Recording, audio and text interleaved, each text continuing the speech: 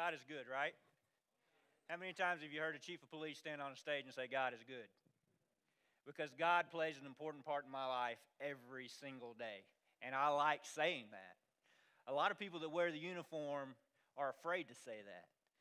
But God has put me here today for a purpose. I'm going to tell you, Jesse called me about 11 o'clock today and said, are you still going to be able to make it? We're tracking, everything's good. And I wanted to tell her, no, I'm wore out, I'm tired, I just got off an airplane, and can we reschedule? But I couldn't do that. And I'm glad to be here tonight. And the reason I had such a long day is Monday afternoon, I worked Monday. I got on an airplane. I flew to Little Rock, Arkansas to the university. They have a satellite campus there. I taught a class all day, a drug-endangered children class, which I love to teach. I'm very passionate about it. And then it was a 24-hour turnaround. I had to get on a plane and come back. My plane got stalled in Little Rock. I sat on the tarmac for an hour and a half. I missed my connecting flight in Dallas.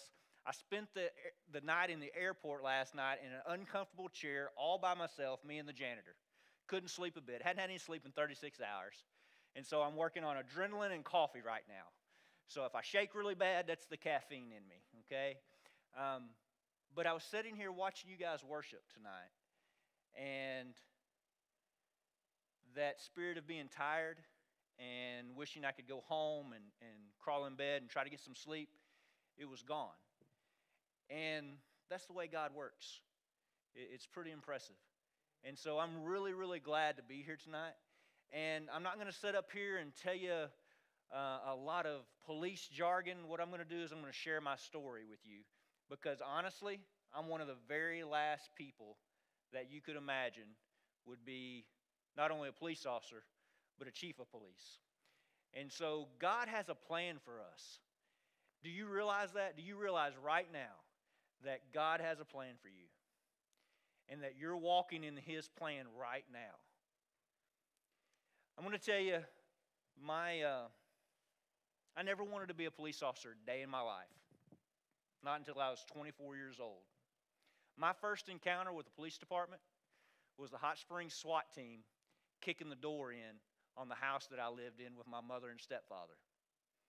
I was 5 years old and playing in a floor about like this. The front door's right there and I'm sitting in the floor. And I've got an epic battle going on with cowboys and Indians. Everybody, you remember? Well, you guys are so young, you may not remember this, but they used to make cowboys and Indians. They sold them in a plastic bag, about $1 a bag. And they were about this big, and I had about 10 bags of them. And I had an epic battle going on in the floor right here. And the Indians were just fixing to win. And the door comes blowing off the hinges. And the SWAT team runs in. They arrested my mother and my stepfather for selling drugs because that's what they did. Never worked a day in their life that I can remember. They sold drugs. And so, as a 5-year-old, I had seen so much in my life, even to that point, that I wasn't worried about them putting handcuffs on my mom and my stepdad. You know what I was worried about? Absolutely. They stepped on my cowboys and Indians. That's what I was worried about. I'd seen so much, even at that early point in my life. And one of the things I remember about that night is right now, to this very day, I can remember they took me to a police car and set me in the back of the police car and waited for my grandmother to get there to pick me up. And I remember the blue lights. If you've ever been out on a scene at night and you've seen the blue lights, how they kind of flash through the night, I remember that sitting in that police car. Again, I wasn't worried about my mom or my stepdad going to jail. I was worried about my cowboys and Indians. My grandmother came and picked me up that night, and my grandmother's the person that introduced me to Christ and took care of me the majority of my life. But in the 70s, because I'm pretty old, I may not look it, but I'm actually pretty old. But back in the 60s and the 70s, it didn't matter how bad your mom was, you weren't ever going to get taken away from her. So she gets arrested, she gets out of jail, I go right back to the same situation. And I live in that environment until I'm about 12 years old, seeing just countless things. Spent the weekends with my grandmother, but every week I would go back to my mom's house, go to school. You know, I was that kid that had Rustler jeans on and Walmart tennis shoes and the kids made fun of, and it was pitiful. You know, when I was a kid, we had a Frito-Lay guy that delivered Fritos and Hostess cupcakes and that kind of stuff. And my brother and I, he knew the situation my brother and I were in, so he would drop off a used box or an out-of-date box of Hostess cupcakes about once a week. Best day of the week. Best day of the week. Ding-dongs and milk.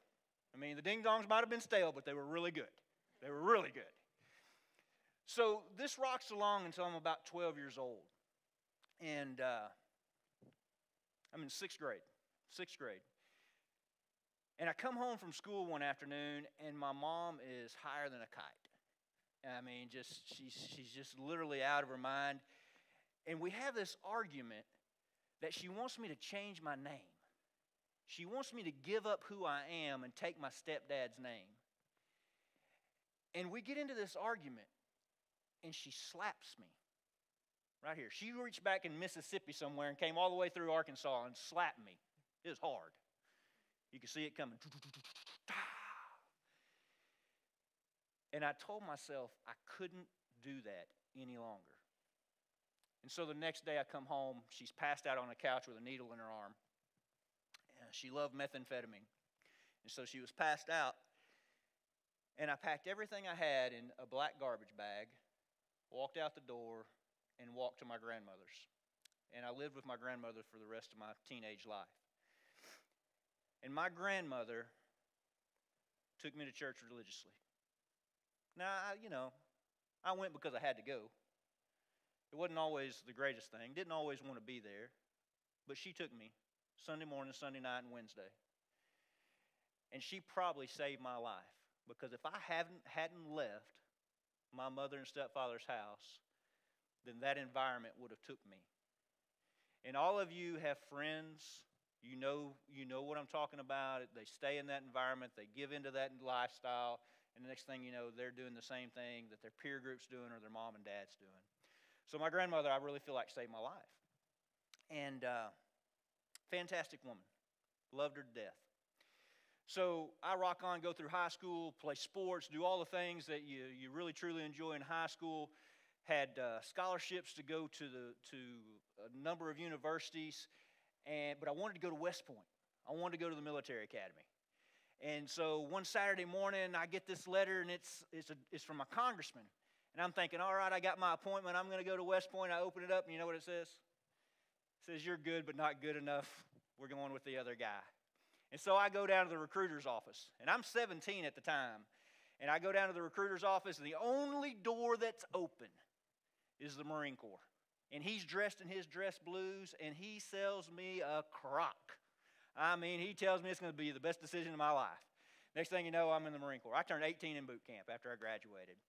Now, realistically, it was a great thing. It gave me a lot of discipline and made me who I am. But I saw combat as a 19-year-old Marine in the first Gulf War. And God had his hand on me then, too. He protected me through all of that, protected me through my Marine Corps career. I come out, again, never want to be a police officer, all right? So I'm not a police officer yet. And come out of the Marine Corps, and I go into the construction business. That's what my family did. My grandfather and my father loved it. I love building things. I still build things today. And I really enjoyed it. And so in 1995, I'm on top of a house setting trusses. And there's very few people in this room that's going to understand this, but my pager went off. Okay, and I look at it, and it's my dad. So I climb off the house, and I go to my truck and get my bag phone. Anybody know what a bag phone is? Have y'all seen them in a museum? There you go, antenna pops up. It cost like $2.99 a minute to talk back then. And I call my dad. And my uncle was a police officer in Hot Springs, Arkansas.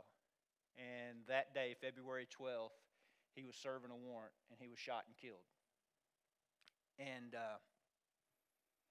I go through the funeral process. Me and my family go through the funeral process with the police department. And it's a very humbling experience to see how police officers bond together when one of their own pass away, when one of their own's killed. And so I go through this process with my aunt and my cousin and my family. And the day of the funeral, we're driving down Central Avenue, which is the main strip. It's May River Road of Hot Springs. or Bluffton Parkway, whatever you want to call it. It's Main Strip. And we're going down, and there's this one spot where you can see a mile in front of you and a mile behind you. And there's nothing but blue lights. There's nothing but red and blue lights and people paying tribute to my uncle's sacrifice.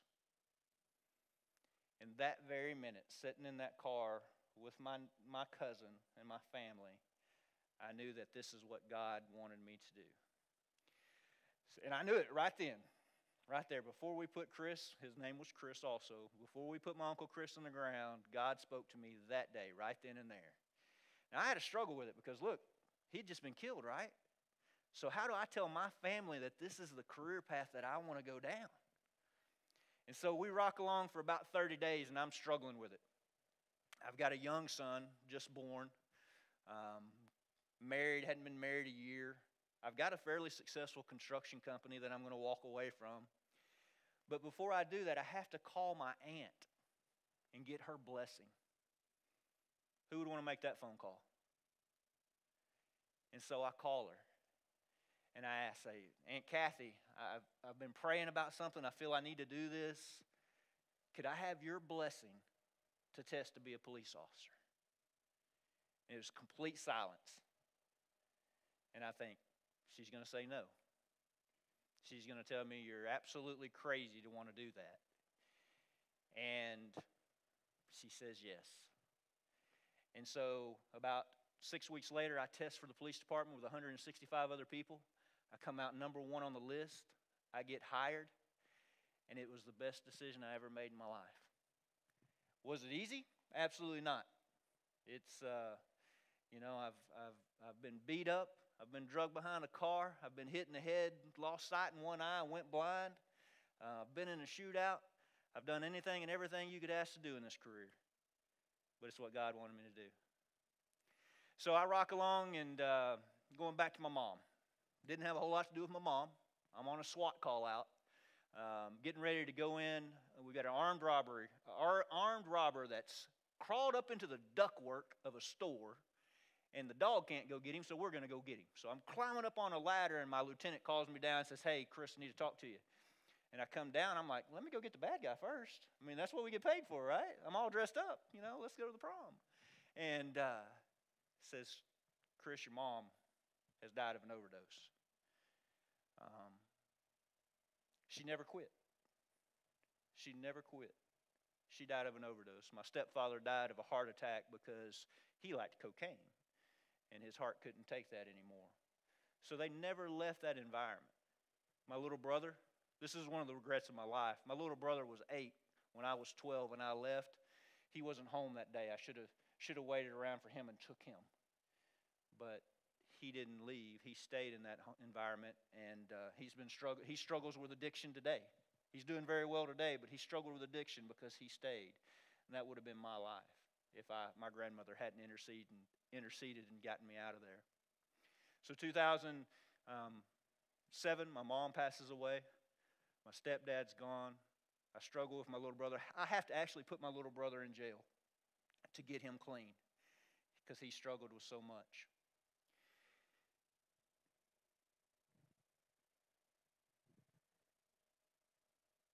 But I gave in to what God wanted me to do. I knew that God had called me to do this. And I stuck it out. I was the last person that ever should have been wearing a badge and a gun. I beat the odds, but I beat the odds because I gave in to His will with a lot of help from my grandmother.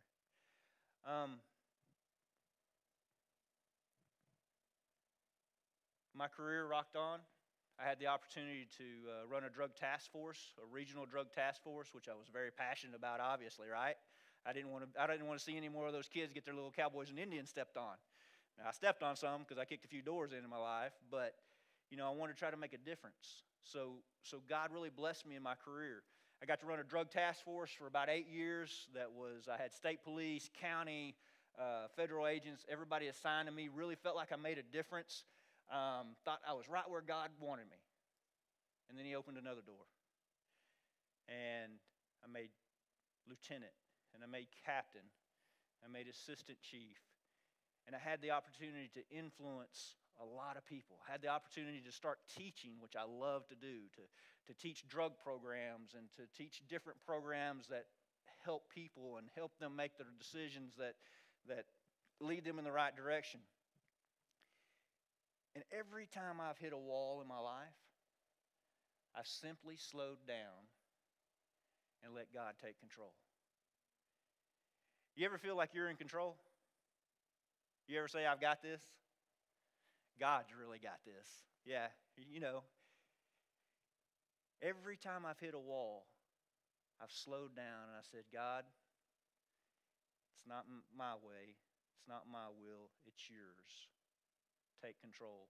And He's led me to the next chapter in my life.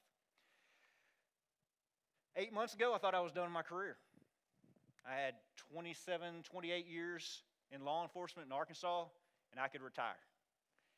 And my son is stationed, my oldest son's 24 years old, and he's in the Army, and he's stationed right down the road at Fort Stewart. And we were coming out here visiting him and staying in Savannah, and I thought to myself, I said, you know something? If a job ever opens up out here, it might not be a bad place. Lo and behold, I go back. I'm eligible for retirement. I put in my retirement papers, and Bluffton's chief of police job opens up. And my wife said, we were just having this conversation. And so I fill out the application. And again, God's in control. I'm not. I'm not worried about it. I fill out the application. I send it in. 80-something people apply for this job. I get a phone call.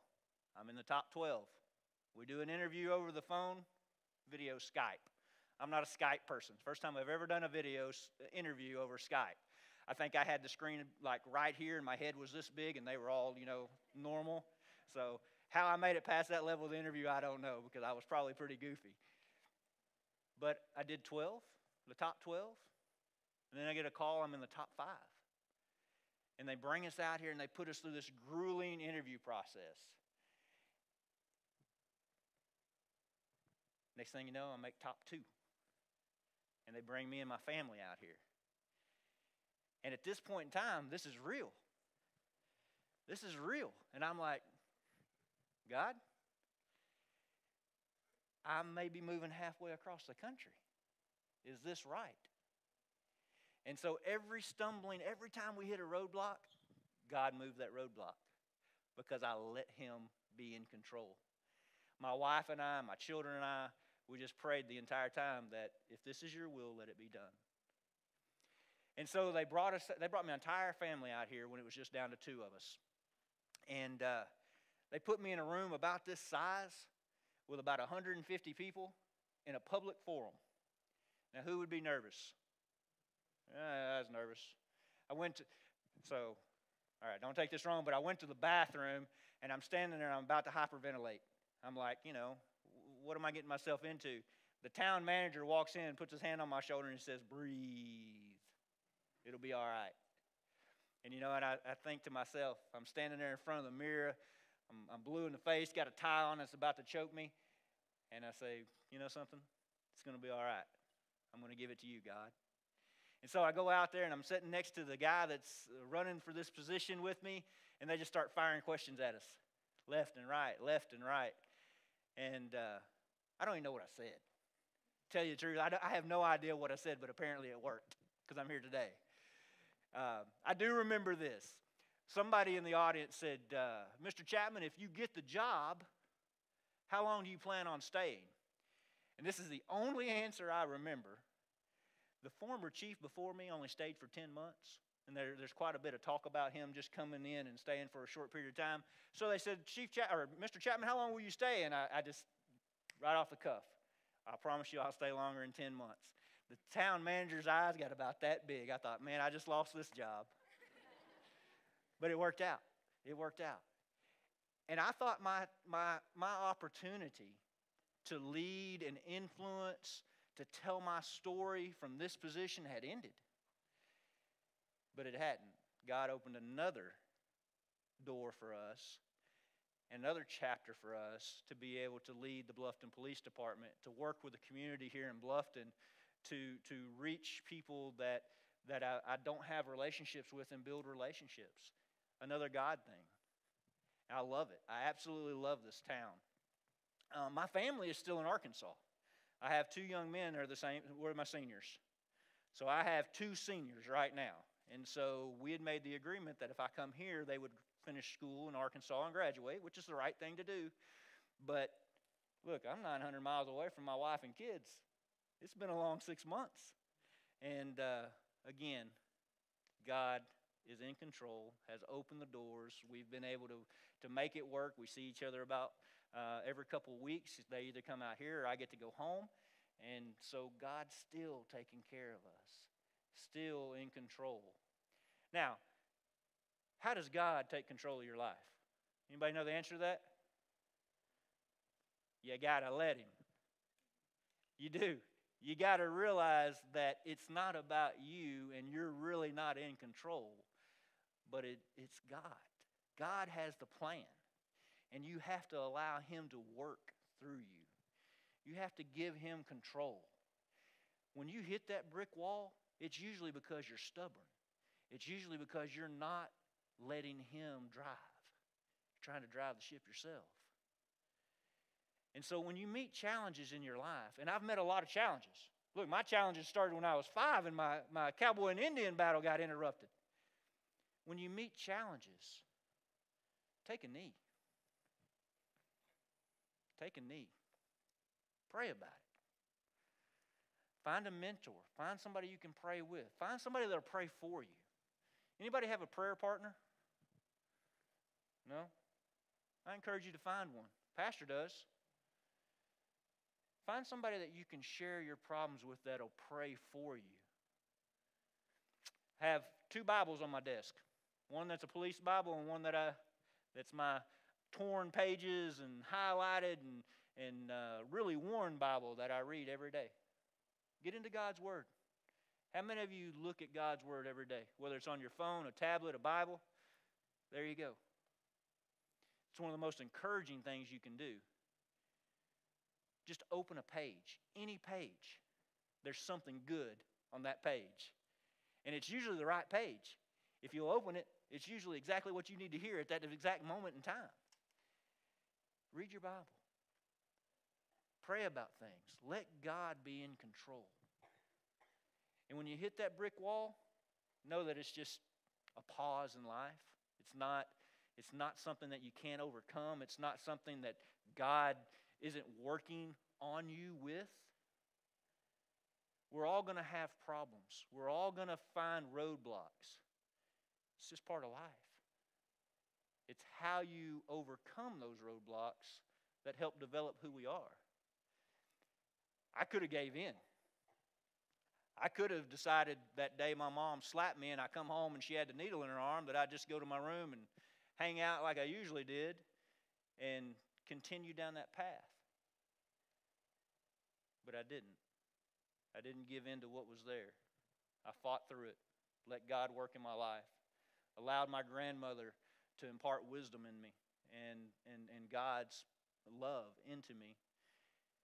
And it made me who I am today. And that may all be cheesy to all of you. I don't know. That's my story, though. And I'm one of those guys that shouldn't be doing what I'm doing. I shouldn't be where I'm at. I shouldn't have had all the opportunities I've had.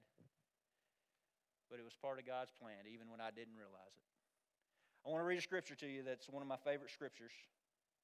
And y'all can make fun of me because I'm going to put my old man glasses on. And they sit right on the end of my nose just like an old man. So it's Proverbs 3, 5, and 6. And it says, trust in the Lord with all of your heart and lean not on your own understanding. What happens when you lean on your own understanding? It's like leaning against the wind. You just kind of fall down. In all of your ways, acknowledge Him. Acknowledge that God is in control. Acknowledge Him. And He shall direct your paths. That's pretty important to realize. It's pretty important to understand that. We're not nearly as smart as we think we are. It's not our plan. It's His plan. And when you allow Him to work through you, great things happen. I've had the opportunity to do a lot of really cool things. High speed, low drag is what we call it. I've been a SWAT guy. I've been a commander. I've worked drugs. I've chased bad guys all the way down the Mexican border and back. And I wouldn't have had those opportunities if I hadn't let God work in my life. I've got 3 amazing kids, a wonderful wife, the opportunity to serve a new community. You know something? I had the opportunity to speak to you tonight. That's part of God's plan, whether you like it or not. God put me up on this stage tonight to share with you. And if nothing else, I want to tell each and every one of you, thank you for allowing me to be part of your community, allowing me to stand on this stage tonight, as tired as I am, as long of 36 hours as I've had. Thank you for letting me be here tonight with you guys. Thank you, Pastor.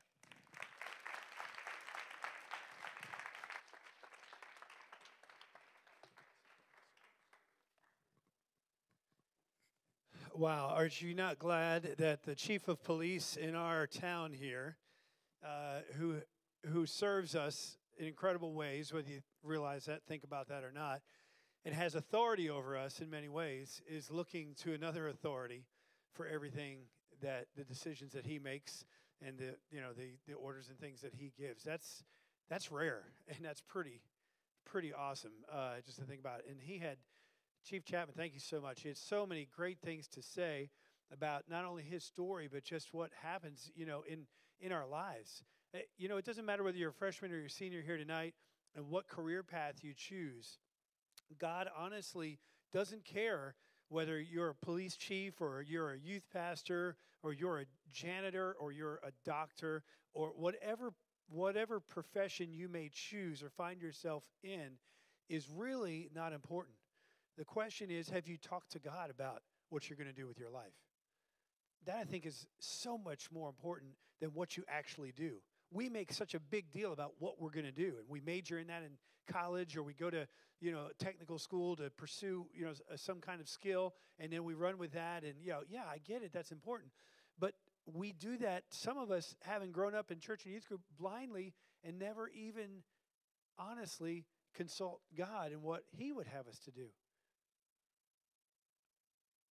That's totally missing the point. That's like people who sit in church every week and hear about God and Jesus, but have never actually invited Jesus to come into their life and to take control.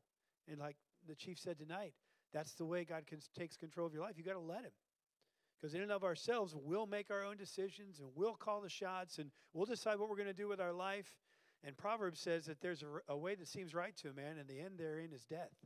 So it doesn't work out well for us, even if we're successful monetarily or by the world's standards. It doesn't work out well for us in the long term if we don't yield to asking God what he would have for us to do in our life. And again, hear me, that's not saying that if you ask God that he's going to just make you a pastor or a missionary or something like that, because God uses and wants people in every career path that are out there that are being a representative for him wherever you go. Wherever that is, whatever that looks like. But have you really ever thought about what you're going to do with your life in the context of what's God have to do with that? What's he have to say about that? And I think just having a community leader here sharing a story like that is just a great opportunity for us to think about that and evaluate that in our own life. And say, hey, if I haven't done this before, I'm going to actually start talking to God about this. I'm going to start listening to hear what God has to say. And yes, through open doors, closed doors, these roadblocks, the different things, that he was talking about in his story tonight. That's how God speaks through his word, of course, through other godly people, through prayer, a lot of different ways. We've talked about it before. But don't just keep going on your path independent of what God has for you, the plan and purpose that he has for every single person here tonight in this room that have heard this amazing story of what God has done with Chris Chapman's life. God, thank you so much that you do have a plan for every person here tonight. Not a one that you have made uniquely and for a purpose. And so I pray tonight that students who have heard this story will be challenged and encouraged to look to you. And we're all going to hit roadblocks. We're all going to have tough times. Many in this room have endured much more than I have endured in my whole life already in their short lives. But Lord, let those times be times that we run to you and not away from you. Let those be times where we get on our knees, as Chief Chapmond said, and we call out to you and say, what are you doing here, God? What are you saying? What do you want from me? Instead of just running the opposite direction and giving you the stiff arm. Because you never said this world would be perfect or our lives would be perfect. You said, in this world you will have trouble, but take heart because I've overcome the world. What you've promised is that you'll be with us during the trouble and during the tough times if we look to you. So God, I just pray for my friends here tonight that through the message of this story, they would be impacted to give their lives to you, to surrender their lives to you, to look to you for the plan that you have for their life right now, where they are, and moving forward down the road. And we thank you for your goodness and your faithfulness in our lives tonight. We pray in Jesus' name. Amen. Amen. Let's stand and sing.